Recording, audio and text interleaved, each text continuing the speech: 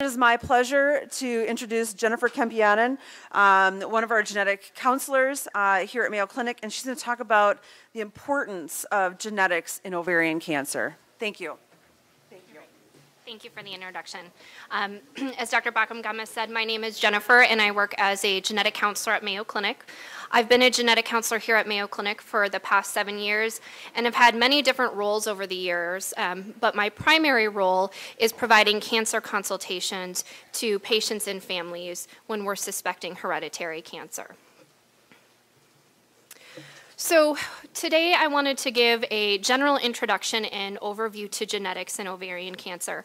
Some of you in the room may have already gone through genetic counseling and genetic testing. Some of you may have a genetic diagnosis, or this may be new information to you. So my plan is to keep this more of a general conversation about genetics in ovarian cancer, and happy to answer more specific questions in the Q&A afterwards. I want to introduce you to the genetic counseling and genetic testing process, and then how genetic testing may impact both the patient and the family. So one of the first pieces a genetic counselor often talks about when they meet with the family is the statistics associated with cancer. And so we know that cancer in general is very common in the United States. Most cancer is diagnosed later in life, and the majority of the time it is not genetic. So when we think about general statistics, in general, we think about 5 to 10% of cancer has a hereditary or genetic basis. But this is a little bit different when we narrow in on ovarian cancer. Ovarian cancer is a more rare cancer compared to other cancers like lung cancer or skin cancer or breast cancer. And we do know that there's a higher proportion of individuals with ovarian cancer that do have a genetic component to their disease. Right now, the estimate is about 15 to 20% of patients with ovarian cancer will have a genetic component.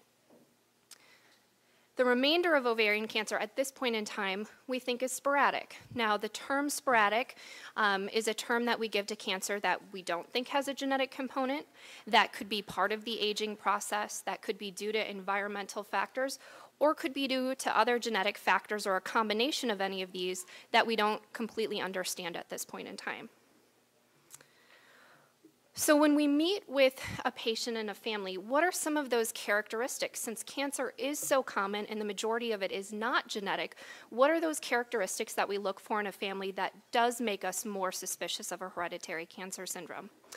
Well, one of the aspects that we look for is the same or related type of cancer in multiple relatives, in multiple generations in a family. So if you look at the bottom of the screen, you'll see a family pedigree. It looks like these symbols, squares are men, circles are women, and the shading indicates if somebody's had a cancer diagnosis. So as you can see here in this example, there are 3 generations of women that are impacted by breast and ovarian cancer. We know that breast and ovarian cancer can cluster in families. We know that ovarian cancer can cluster with other types of cancers, like colon and uterine cancer. So every hereditary cancer syndrome may have different types of cancers that cluster in a family, and that's something that we look at. We look at age of diagnosis. So generally speaking, age 50 and younger is considered an early diagnosis for cancer. Now, the caveat with this is ovarian cancer. We generally look at a diagnosis of ovarian cancer in a family and think about that because it is more of a rare cancer that there could be a genetic component regardless of the age of diagnosis. But for some of the other cancers that we look at, like breast cancer and colon cancer, we are looking for a more earlier presentation in a family.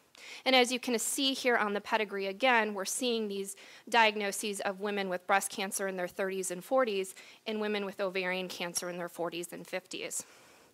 We look for multiple primary cancers. So has anybody had more than one type of cancer, like 2 breast cancers or a breast and ovarian cancer?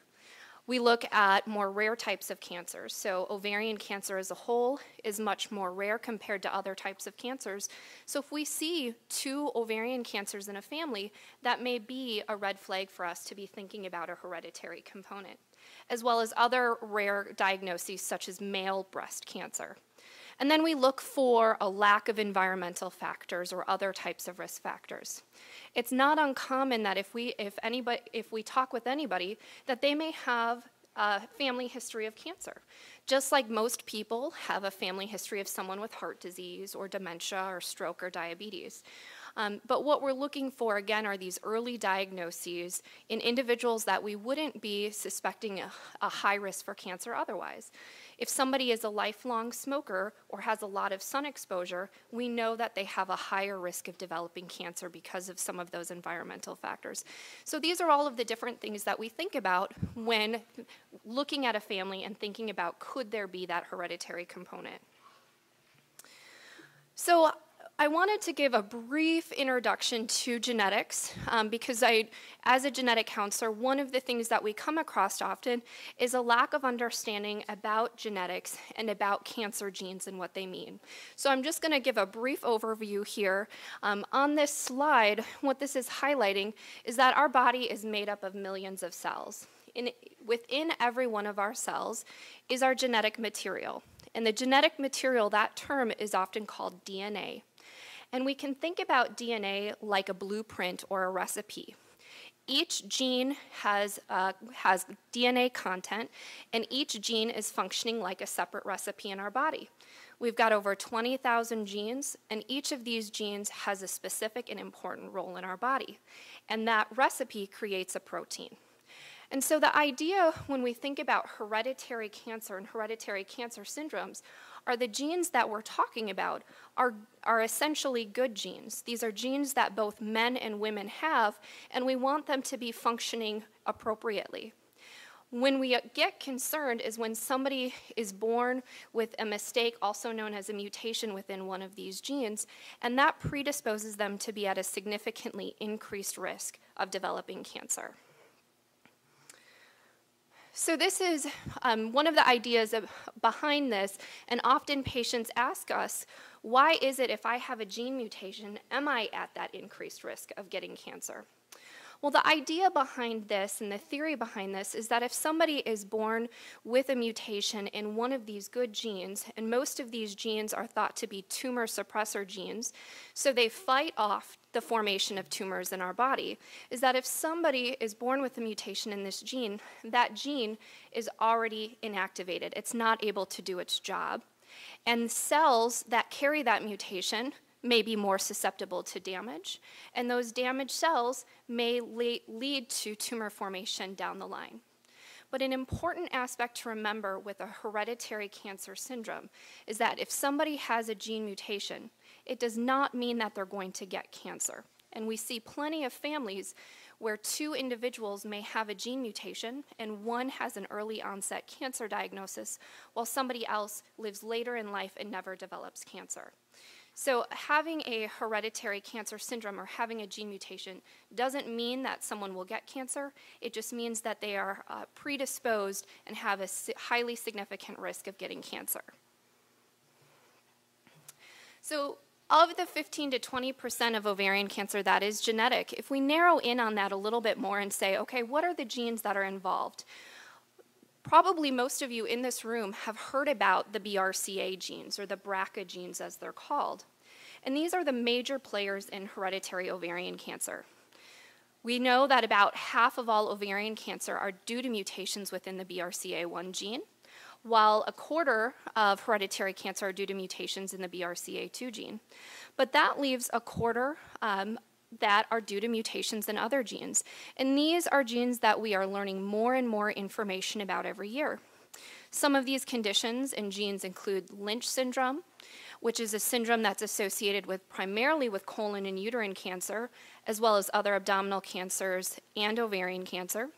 And then some newer genes, and we'll talk about these in a little bit more detail later, like BRIP1, RAD51C, RAD51D, and there's probably still families out there that have a genetic component to the cancer, but we haven't discovered the genetic cause at this point in time. We're learning more and more about genetics, and we know that we'll continue to discover new genes associated with hereditary cancer syndromes. So now I want to transition and talk a little bit about the genetic counseling and genetic testing process. So as I mentioned, some of you may have already gone through this and know what to expect, but some of you may have heard of genetic counseling, or you have family members that you want to explain a little bit more information to about this process. So the general definition of genetic counseling, it's the process of helping people understand and adapt to the medical, psychological, and familial implications of genetic disease.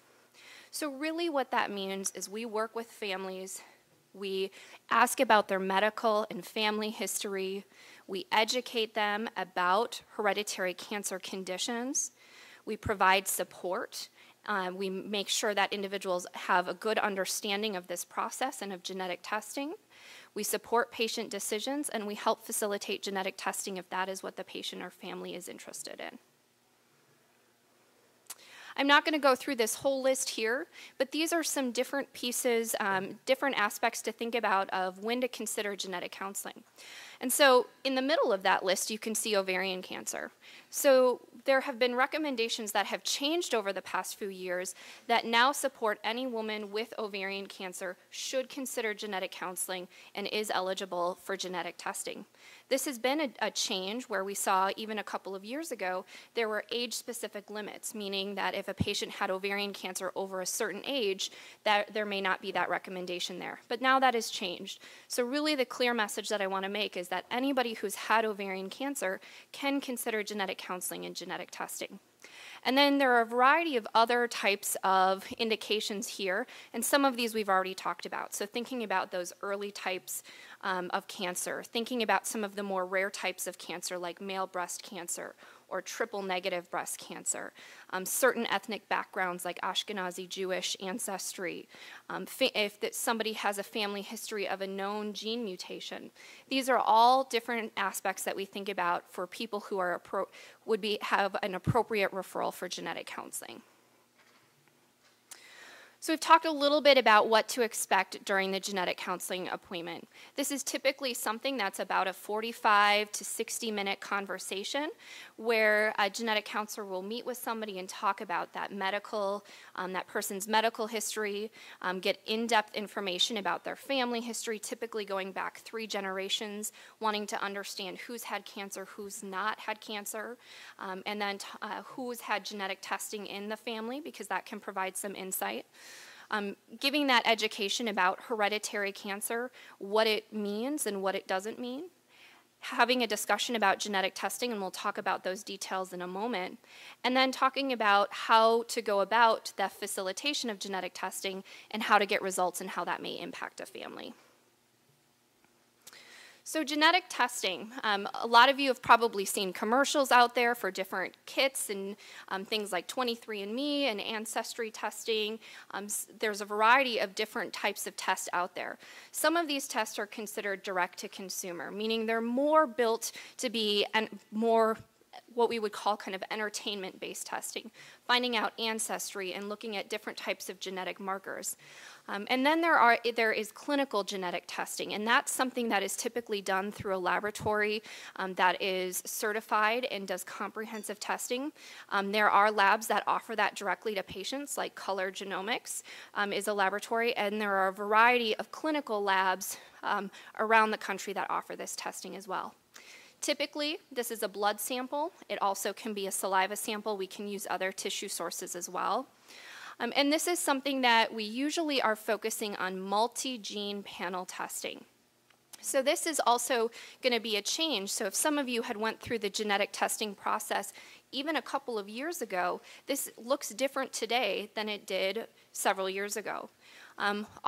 Initially, when genetic testing was being offered to patients with ovarian cancer, the focus was on looking at the BRCA1 and BRCA2 genes.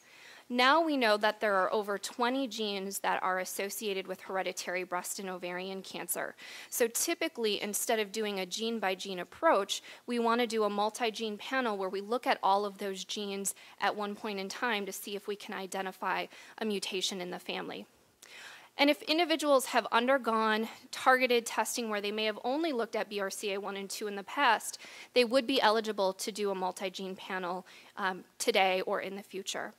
So this is always a moving target, and that's one thing that I emphasize to patients and families, is genetic testing is based on what we know today. That may look very different tomorrow, a year from now, 5 years from now. So if somebody in the family has had negative genetic testing, it still may be relevant to consider more genetic testing in the future. The average turnaround time for genetic testing is about 3 to 4 weeks. There are different types of tests that may take longer or may be shorter, but in general, we're looking at about 3 to 4 weeks to get results back. There have been a lot of changes with regard to cost and insurance coverage of genetic testing. So historically, genetic testing has been very expensive, and insurance companies may or may not have covered that testing in the past. I will say in our practice here, we see dozens of patients with cancer every week, and insurance coverage is something that is often a concern that patients have, but it's also something that we can often put their minds at ease. Most individuals with a personal history of cancer, especially ovarian cancer, their insurance company will cover genetic testing. This includes Medicare, which has updated their guidelines to cover genetic testing for ovarian cancer, as well as most commercial insurance companies and state-based programs like Medicaid. Also, we've seen the cost dramatically reduce in terms of there are multiple labs that offer this testing, and so now there are self-pay prices and low out-of-pocket costs. So this is something that we really want to emphasize, that genetic testing is something that most individuals are eligible for from their insurance company, but even if insurance is not going to cover testing, there are still a lot of labs that offer very low fee costs for testing and even no cost options out there. And then when somebody goes through genetic testing and results come back, this is something that may be provided in person, by phone, or through the mail. And then genetic counselors can also help with family member recommendations. So we don't just focus on the patient in front of us. We know that a genetic diagnosis applies to the entire family, and we really want to try to help families navigate a new genetic diagnosis and making sure that other family members are able to seek genetic counseling and appropriate recommendations. So I want to walk through a little bit about genetic testing. When those results come back, what does this mean for a patient, and what does this mean for a family? So if a genetic test comes back positive, that means that that individual has an increased chance for certain types of cancer. This is very specific to the gene mutation that is identified. So having a mutation in the BRCA1 gene does not mean that somebody is at an increased risk for all types of cancers, but it does mean that they may have an increased risk for breast and ovarian cancer, along with prostate and pancreatic cancer. So we know that each gene is associated with specific cancer risks, and that's where a genetic counselor or other medical provider can help a patient walk through what that information means. So when somebody is diagnosed with a gene mutation, we talk about what screening is involved associated with that gene mutation. Most of these genes have national recommendations when there's a mutation present that indicate increased screening. Now that may mean increased breast screening, that may mean increased colonoscopies or other types of screens that are available. And then that also may mean that there are preventative options and recommendations like surgery that are also available for patients and family members. And then this may also alter treatment recommendations. We know that as we're learning more about some of these hereditary cancer syndromes, there are certain therapies that are going to be targeted at a particular genetic diagnosis. So that's something that may be an important tool for an oncologist to know if somebody has a BRCA gene mutation, as that may impact their treatment. And then also, as a part of this, is if a patient has a gene mutation, there's a high risk that this was something they inherited from their parents, that their siblings may be at risk, and this is something that they may pass down to their children. Most of these conditions are considered dominant conditions. And what that means is that if a family member has a gene mutation, their siblings and their children would have up to a 50% chance of also inheriting that gene mutation. So there can be significant implications for not only the patient, but the family when we do identify a gene mutation. So this is a table that I just wanted to highlight some of the known cancer risks as well as what we do for those families when we find a mutation. So what you'll see in the first column are the names of the gene. And then the second column focuses on what we know for the breast cancer lifetime risk. The third column focuses on the ovarian cancer lifetime risk. And the last column focuses on the National Comprehensive Cancer Network guidelines, meaning the recommendations that are out there for families when they're identified with one of these mutations. So as of no surprise, when we look at the BRCA1 and BRCA2 genes, they do have slightly different risks associated with them, but we usually group them together when we're talking about risk and what the recommendations are for individuals. So it has a striking risk for breast cancer. So this risk is 40 to 50% or greater for an initial breast cancer, and there's quite an elevated risk of developing a second primary breast cancer down the line. With both of these genes, there's also a significant risk of the development of ovarian cancer. And these are going to be, again, out of all of the genes, these genes have the highest lifetime risk of developing ovarian cancer. So based on that, NCCN has recommended increased breast screening for these families. That typically starts at the age of 25 and includes a mammogram and a breast MRI. A risk-reducing mastectomy can be considered to reduce that risk of the development of breast cancer. And then also, because of the lack of screening for ovarian cancer, a risk-reducing salpingo-oophorectomy is something that is also discussed for women typically in their mid to late 30s. If we go down the list, the next gene in line is a newer gene that we know of called the BRIP1 gene. This is not known to be associated with breast cancer at this time, but this is a newer gene that's been more recently discovered, so we're continuing to learn more about this. We do know that there's about a 10 to 15% lifetime risk of developing ovarian cancer, and because of that, there is a recommendation of consideration of a salpingo-oophorectomy. Next, we have the Lynch syndrome genes, and as I mentioned, these are primarily associated with colon and uterine cancer, but we also have seen ovarian cancer in these families as well. The risk for these cancers is dependent on the Lynch genes, and at this point in time, there are 5 known genes associated with Lynch syndrome, but the range estimate is anywhere between 5 and 15%, and again, that risk-reducing salpingo-oophorectomy is recommended from an ovarian standpoint. Because there's a risk for uterine cancer, typically they are also recommending hysterectomy be performed as well. And then the last 2 genes are similar to BRIP1, meaning that these are more newly discovered genes as well. We don't know of a strong risk for breast cancer associated with these genes, but that remains unknown at this point in time. We may learn additional details. Both of these genes have an estimate of about a 10 to 15% lifetime risk for ovarian cancer, and the same recommendations for consideration of a salpingo-oophorectomy for these families. So these are the primary genes that we know are associated with hereditary ovarian cancer. As I mentioned, there are other genes that we know may have a tie with ovarian cancer and that we're continuing to learn more about. So this list is always going to be changing and likely will be growing as we learn more and more about hereditary cancer genetics. So I wanted to touch on negative genetic testing. So oftentimes when I talk with patients about genetic testing and we let them know that they have negative test results, there's a sigh of relief and they say, oh, I'm glad to hear this isn't genetic and no one else in my family needs to be worried. And that's a comment that we want to caution in patients and families. Negative genetic testing lowers the chance that there's a hereditary cancer syndrome, but it does not eliminate the possibility of a gene mutation or a hereditary risk.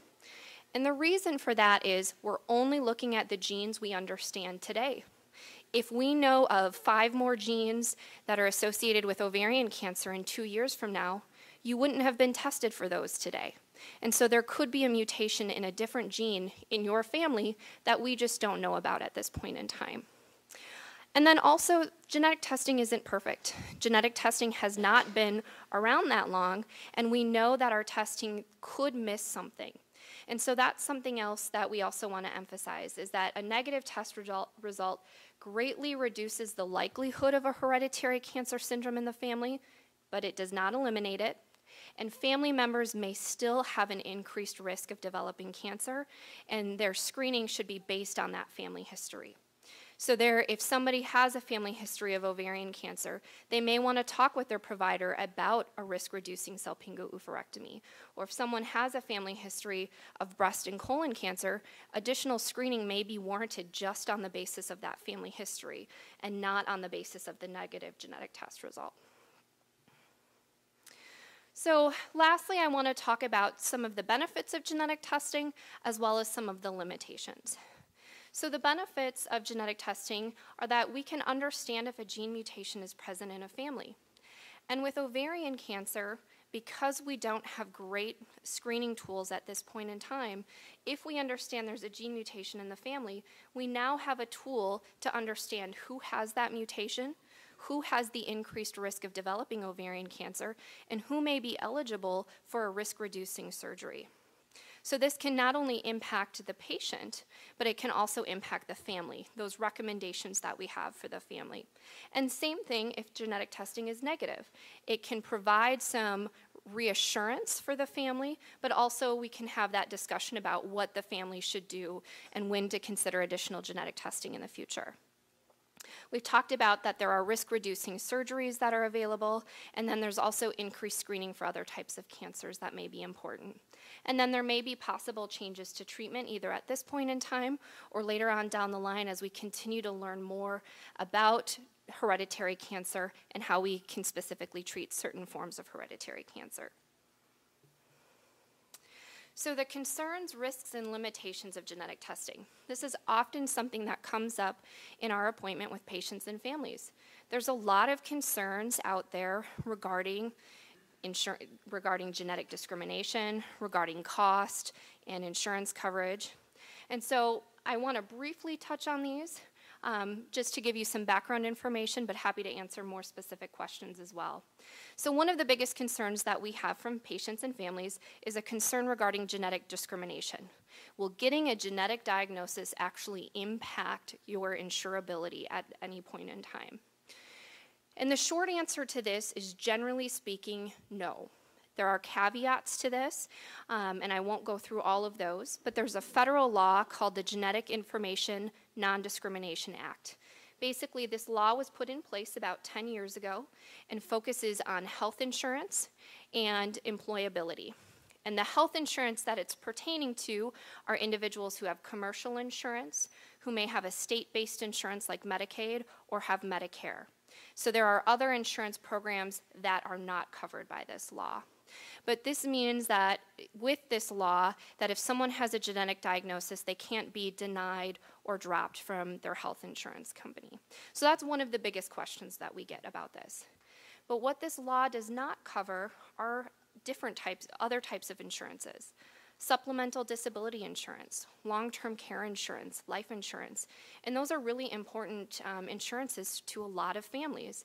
And so that's something to think about with genetic testing. Now, oftentimes, if a patient has a personal history of ovarian cancer, another type of cancer, or other major medical issues, those are going to be viewed importantly when they are seeking those types of supplemental insurances. So usually a genetic test result isn't going to be greatly impacting that. However, for healthy family members undergoing genetic testing, that's something that we often ask them to think about. Is supplemental insurance something that they want? Should they pause and wait and have this discussion with an insurance agent or with other family members or with a lawyer before they think about genetic testing? So this is definitely something that is a very large topic that we want patients and families to be thinking about. As we've talked a little bit about, the cost and insurance coverage generally isn't as big of an issue as it used to be for individuals who are going through the genetic testing process. Emotional burden. So for some individuals and some families, getting a genetic diagnosis is very overwhelming, and some people just don't want that information. So that can be a factor that impacts their ability to go through genetic testing. Also, where they're at with their diagnosis is important. So if somebody has just been diagnosed with cancer, oftentimes they're thinking about their surgery, they're thinking about their treatment, and not necessarily focusing on genetic testing. So this is something that we really think is important to think about, is that emotional burden that can be associated with genetic testing and getting a genetic diagnosis. And then the last two seem related to one another, but we actually look at them a little bit different from a genetic standpoint. With genetic testing, sometimes we don't get a clear-cut yes or no result. Sometimes we can see a variation in a gene that we don't understand, and that can be frustrating for patients and families, is that we're not getting a yes or no, we're getting an I don't know result. And then sometimes when we do this testing, although we're trying to find the answer to somebody's ovarian cancer, we may find something in another gene that has implications for another type of cancer, like colon cancer or kidney cancer, for example, and has no relationship with their actual ovarian cancer. So we may be finding something unexpected when we do genetic testing. And those are things to think about when going through this process. So to summarize, inherited gene mutations are found in about 15 to 20% of women with ovarian cancer. And all women with ovarian cancer are eligible for genetic testing. This doesn't mean that genetic testing will be covered or will be free, but I just want to emphasize that because of guidelines out there, all women who've had ovarian cancer should think about, do they want genetic counseling, and they know that they are eligible to have that conversation and eligible for genetic testing. That we now have multi-gene hereditary cancer panels, and this should be something that should be considered. So if you've had negative BRCA1 and 2 genetic testing in the past, this doesn't eliminate that risk for hereditary cancer syndrome, as we know there are other genes associated with ovarian cancer. So it's important to be asking your provider about the type of testing you had in the past, and if you should be considering some additional testing in the future. And that, lastly, I want to end on, genetic testing has many benefits. And I work with a lot of families where I've seen they've been positively impacted by genetic testing, by finding a genetic diagnosis and having a tool to screen family members and offer screening as well as risk-reducing surgery. But it does have its limitations and downsides as well, and that's something that's important to think about, and that's something that a genetic counselor will walk through with a patient and family as they're on their journey and thinking about genetic testing. So with that, I will end. Thank you.